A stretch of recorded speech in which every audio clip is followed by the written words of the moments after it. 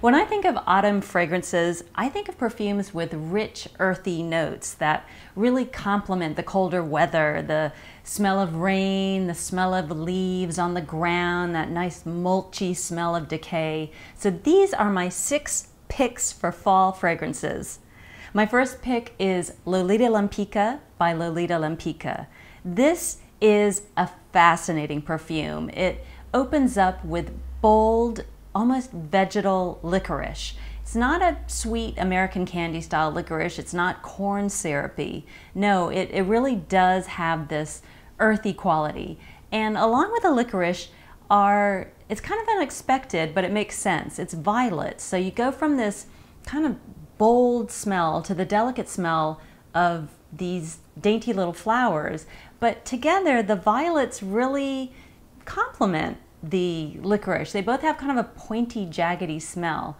The fragrance is definitely assertive. It has a personality, but it's not overwhelming. It's delicate and soft at the same time. It's a very sophisticated fragrance, and it doesn't really leap out at me as particularly feminine or particularly masculine. I think that either men or women could wear it really successfully. And after all, perfume is invisible, so you kind of, you're the picture and the frame that this little glaze of glory goes on to. Lolita Lempicka was created by Annick Menardo, and she's the super freak perfumer talent behind all these great perfumes, including Bulgari Black and Dior Hypnotic Poison, and those are both perfumes with flair as well as a certain disturbing beauty, and that's what I think Lolita Lempicka has. My next pick is Tom Ford Grey Vetiver. If you smell Lolita Lempicka on its own, it doesn't smell particularly sweet until you force it to have a perfume dance-off against something dry like Tom Ford Grey Vetiver, and that thing is dry. I'm wearing it right here, and it's actually making me feel like I need to drink water, like there's just too much salt in my system. Vetiver does that. It's such an interesting little device. It's a grass, but it's woody and it's smoky at the same time. And it smells earthy, but not dirt earthy. It's more like you're living in a Unabomber hut made out of jungle grasses, but a Unabomber with a better attitude, or else I'm gonna have to report you. Now, Grey Vetiver is definitely a perfume with a great attitude. It is smoky like a lot of vetiver, but it's not as kind of deep and grassy, and that's because there's citrus in there. It definitely is lightened up with a little kickoff of citrus, and it's very accessible. And this is a lighter autumnal fragrance, probably for those Indian summer days where, like, if you're here in Los Angeles, where I am, and it's 90 degrees in November, well, that's when you need a little lightness to put a little jut in your strut. Grey Vetiver does have that lightness, and it does have longevity as well, and those are 2 qualities that you don't always get in the same package. There is a nice little bit of nutmeg in there, a little spiciness, and it does dry down to a nice woody vetiver that just kind of hums along and just supports your coolness. My next pick for fall is Diptyque Le Trois. Le Trois is the first incense perfume I ever bought when I started my incense craze that I'm still on, and that was probably about 10 years ago. And incense comes in a lot of flavors. It swings in a lot of directions. You can go hippie style with the nag champa incense. It can be churchy, like Comme Garçons Avignon. That's a great example of a churchy incense. It can be totally biblical, Old Testament, Queen of Sheba, Arabic style, like the Amouage attars that I love so much, Jubilation 25 for men. Now, Le Trois is like none of those. Forget I ever said any of those other incenses. No. Le Trois is a completely different ball of wax. It's kind of like the smell of the ingredients for incense before any of them are burned. So it's incredibly aromatic. It's really the smell of a Mediterranean hillside. So you have these just intense herbal qualities. Rosemary, there's thyme, there's myrrh, and I love myrrh.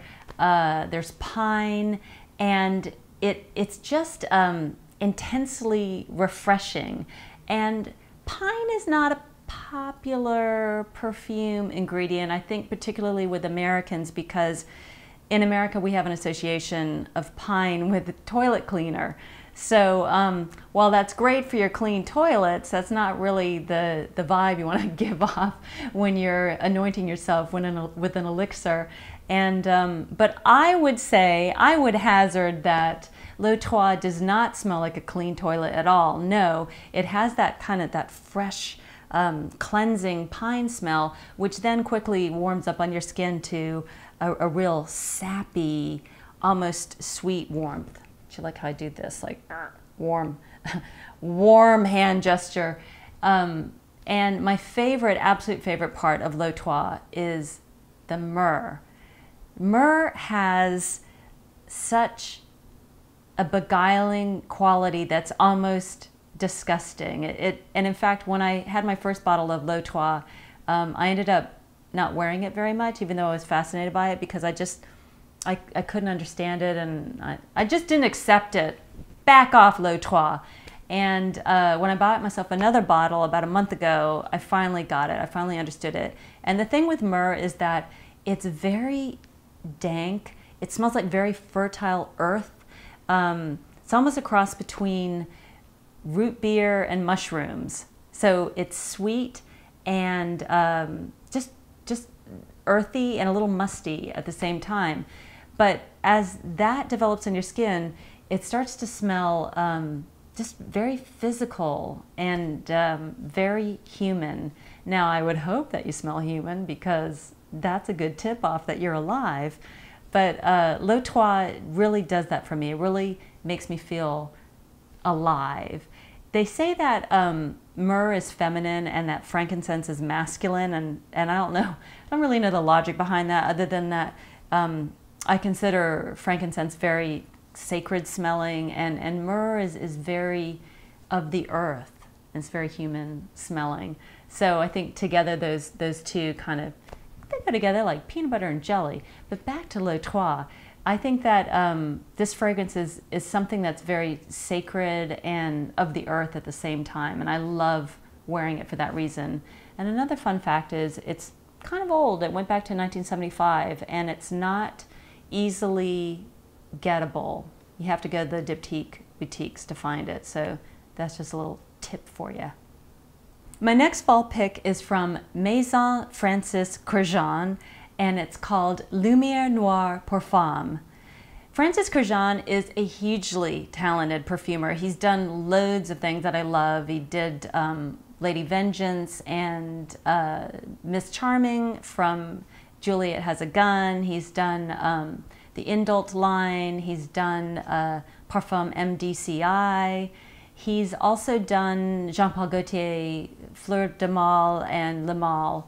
So he's been around. He knows what he's doing, and that's why he decided, I suppose, to start his own line, Maison Francis Kurkdjian. And I love a lot of his fragrances, but the one that I'm the most fuzzed up over at the moment is this crazy black light for the ladies, Lumière Noire pour Femme. And it is just such a naughty rose. This rose is bad. It needs police tape around it, because you're going to get into trouble if you wear it. It's rose mixed with patchouli, and as you know, patchouli always brings the darkness. So if there's a composition with patchouli in it, you know it's going to go to the dark side a little bit. The rose is glorious, it's fruity, and then there's this sick kind of rubber thing that's happening when you spray it on. I just sprayed some on before I got in the saddle here, and it's kind of disturbing, that rubbery thing. I'm going to attribute it to the narcissus, which is a daffodil. It's a version of daffodil, and narcissus has a hay-like quality, and it's also kind of bestial, little animalic. So it's a flower with friskiness. And there's also cumin in there, and cumin, you know, cumin is the sweaty spice. So if you want a little BO in your perfume, you're gonna turn to cumin. Now, maybe I'm not selling it so great, but on the skin, this thing it's kind of shocking. It's really powerful, and not in a, oh my gosh, you're hurting my nose and you're making my eyeballs melt powerful. It's not that kind of thing. It's like, I know who I am. Like, it's, you know, I'm a woman, that kind of power. This stuff is, if you're feeling very queen-like and ready to conquer, this is what you're going to be wearing. My next fall pick is Chanel Égoïste. This is the original Égoïste, not the platinum Égoïste, which is a little common, it's a little ordinary. No, the original Égoïste is by Jacques Polge. It came out 1990, I believe, 90, 91. And there's really nothing else like it. I've always wanted to talk about this perfume ever since I launched the good ship Katie Puckrik Smells back in October 2008, I think it was. Oh, we're having a gay old time here. Égoïste is very special. It's a spicy, soft rose with just glorious, milky, sensual sandalwood. I'm crazy about sandalwood in perfume. I think it's just the ultimate skin scent, because sandalwood it's milky, it's a little tangy, it's almost borderline sour and sweet at the same time, and it really does smell like just beautiful skin that's just been heated up by being alive and doing fun things and being around people who excite you. And Égoïste does that for me. It excites me and brings exciting people to me. I hope you're all here. The thing that's great about Égoïste is that in addition to not really smelling like anything else, it lasts a long time, and it's a little powerful in terms of strong, so you better go easy on the trigger finger there, Buster. But it's also very distinctive. Like, the composition isn't a big old mush sitting on your skin. It's not just like glop, glop, glop of all of these elements. No, you can really pick out the woodiness. There's rosewood in there. There's a little coriander in there. The rose, the sandalwood, and it's just a beauty. And I don't think I've ever smelled it on anyone. That needs to be remedied. You need to help me with that. You need to start wearing this, everybody, right now. And here's my hot tip. If you're a lady who likes to wear Coco Mademoiselle by Chanel, but you're really tired of wearing it because you've been wearing it for 10 years, you should try Égoïste, because that's not really a huge stretch. It still has that warmth, that spiciness and the milkiness, and I think you could get away with it. Yes, I do. My final perfume pick is Amouage Memoir Woman. A lot of the Amouage perfumes are exceedingly dense and overstuffed, and that's in the best possible way. You smell things like Epic Man or Jubilation 25 for men, both of which I love, and it really smells like every perfume ingredient that was ever name-checked in the Bible is just crammed in there, and that's great. But Memoir is different. Amouage, true to form, true to their form, have released a Memoir Man and a Memoir Woman, and while both are based on absinthe, that very enjoyable green tipple that contains wormwood and is supposed to make you hallucinate, they both have that, and it gives it kind of a modern feel, or a more contemporary feel, not quite as biblical, although who knows, maybe Cleopatra enjoyed a little absinthe, you never know. Out of the two memoirs, it's Memoir Woman that really caught my nose. That's the one that I think really stands out of the two. And absinthe has a very herbal, sheer, fresh quality, and that's what makes both the Memoir perfumes seem like they're not the usual kind of big Arabian Nights free-for-all. But don't be fooled, because once the absinthe burns off, you get right into base notes. I mean, it's just all base notes as far as the eye can see and the nose can smell. So you have leather and castoreum and musk and labdanum and incense, and there's cloves in there, and I sprayed some a little while ago on this part of my body. No perfume prison tattoos, but I can't mistake this fragrance. And buried, almost suffocated underneath all of these incredible base notes, which I love, are rose and jasmine, and they're way down in there. And the jasmine in particular really makes Memoir Woman smell like a very upscale, posh Dior Hypnotic Poison. It has that same kind of musty jasmine mystery with even more decadence. So pretty much Memoir Woman boils down to a leathery floral, and it's got a lot of mystery. I don't feel like I'm that familiar with it yet, but I'm really looking forward to wearing it more. And I feel like this one is particularly autumnal because it just really does meld with kind of the dampness and the dankness and the darkness. That's 3 Ds. So those are all my perfume picks, and I would love to know, very curious and in fact nosy, I'd like to know what you guys are wearing this autumn. If you put it in the comments below, I'd be most interested to read and perhaps even comment.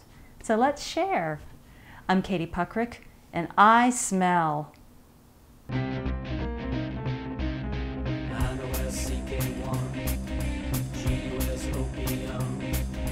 Trisha wears number 5.